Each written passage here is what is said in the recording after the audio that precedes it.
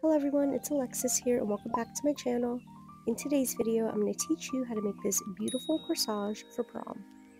You're first going to start by creating your bow. The bow is going to be like the base for your flowers to sit in.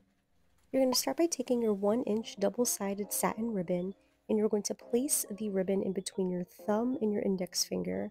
You're going to loop the ribbon around your thumb and then come out through the other side and create your first loop. You're then going to twist at the base to lock the loop in place, and you're going to create another loop on the other side. And you're just going to alternate back and forth until you have 5 loops on either side. It's really important to remember to twist and lock in your loops because you don't want your bow to fall apart. In my opinion, the hardest part of making a corsage is actually the bow. So if you can get past the bow part, you can definitely make a corsage. I do recommend rewatching this part of the video a couple of times just so that way you can really get down the technique of twisting and turning each loop. Once you have alternated and created 5 loops on either side of your bow, you're then going to take some really sharp scissors and give that a nice fresh cut. Now to hold your bow in place, you're going to take some of this wire and you're going to fish that wire through the center where your thumb is, and this wire is now going to act as your thumb and hold the bow together. You're then going to take your index finger and you're going to just spin the wire around your finger, and that is just going to help lock in the bow in place, and it's just going to give it like a really tight hold. I then just like to fluff out my bow because right now it's kind of like tight and dense, but I want this bow to be like nice and fluffy to fit on my wrist. So I'm actually filming this video at work today, and I am creating real prom corsage orders for like girls who are actually going to prom. So I'm going to show you how to make 2 different corsage styles. So this first style on the Velcro band, that is going to be like a standard corsage. And then the next style that I'm going to be doing on the pearl band, that's going to be like an upgraded version. So today I am trying out this Fitz Design brand floral glue, and it's my first time working with it, and so far I really like it. It's a really strong glue, and the best part about it is that it actually dries clear. So first you're going to start by folding in those metal clamps, and then you're going to add a dot of glue on either side of the clamps, and that is where you're going to place your greens. So for the standard corsage we are using fake greens, and for the upgraded corsage, we will be using real live greens.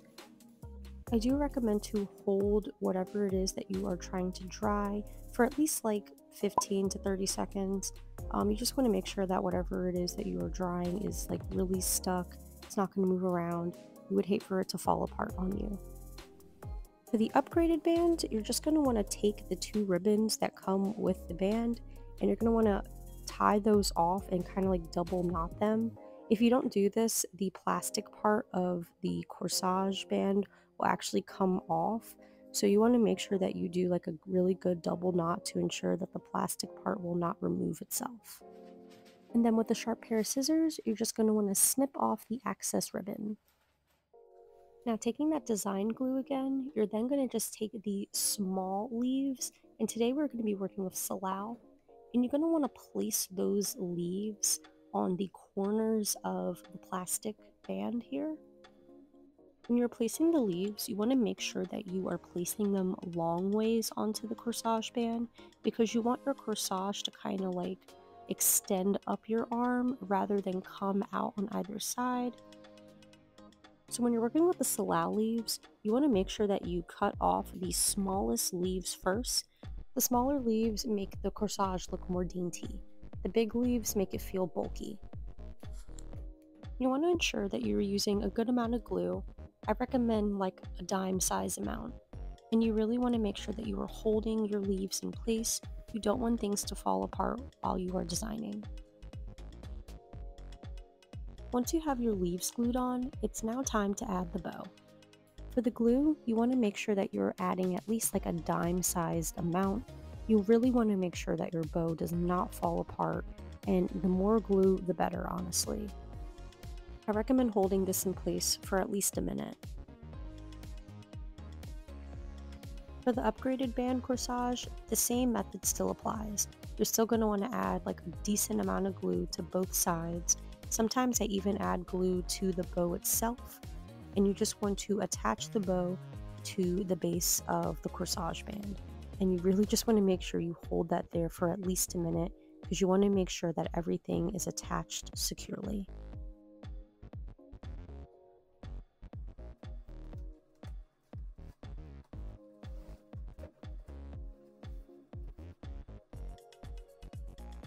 It's time for the fun part, adding the flowers.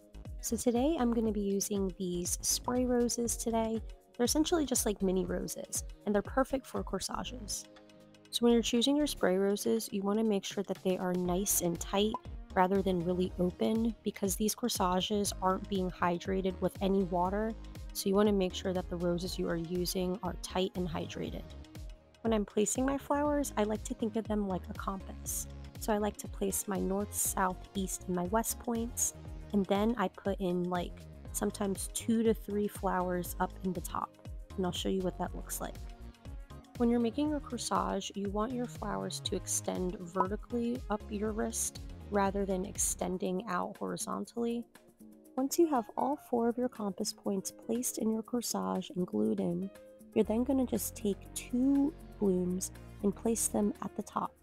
These are just going to be placed within the bow. Now we're going to add some accent flowers to our corsage. So today I'm going to be working with this wax flower, and I prefer to use wax flower over baby's breath because it's a lot prettier, and the wax flower actually kind of smells like a lemon. I'm just going to be gluing in the wax flower in any of the empty holes and spaces in my corsage. So wherever my eye stops, that's where I'm going to be adding a piece of wax flower. I want you to take note and notice that I'm really just breaking this wax flower up into little teeny tiny pieces. I don't want to add like an entire branch of wax flower to my corsage, just little accent pieces. And here she is, all done and complete. This is our standard corsage. For our upgraded corsage, we are going to use the same flower placement. We're going to work in a compass, so we are going to add our north, south, east, and our west points. Again, we want to make sure that we are keeping our corsage more narrow rather than have it come out to be wider on either side. So as I'm placing my flowers, I'm keeping that shape in mind. You want the corsage to be more oval shaped rather than square shaped. Once you have your 4 compass points glued and in place, you're then just going to add 2 roses to the top of your corsage, and these are going to just be on top facing more towards you. For our upgraded corsage, I'm going to be gluing in these little ranunculus pieces because I think these are really beautiful, and I feel like this is just going to help take our corsage to the next level. I like to work in odd numbers, so as I place the ranunculus pieces, I'm just going to be using 3 of those today, and I'm also going to be spacing them out equally throughout my corsage. Now I'm going to be using 2 colors of wax flower today because the person who ordered these corsages, they wanted like pastel colors. So I'm going to be using this white and pink wax flower today. And like we did for the standard corsage, I'm just going to be placing this wax flower wherever I see empty spaces. It's way easier to use the wax flower in small pieces rather than working in big clumps. So definitely cut up your wax flower and work with tinier pieces. So to finish this corsage off, I'm just going to be adding in little pieces of blue delphinium. This is just going to help accentuate the fact that they want pastel colors in their corsage. Alright guys, and here is the finished corsage look. To make sure my corsage is going to last, I'm going to be spraying it with this Crowning Glory spray. This is just a flower preservative spray, and you're going to want to spray your flowers at least like 3 to 4 times. If you end up recreating this corsage for your prom, I would love to see your designs. You can email me at AlexisChristineFBA or DM me on Instagram at flowersbyalexis. I hope you all enjoyed today's video. Don't forget to like, comment, and subscribe, and I will see you all in my next one. Bye!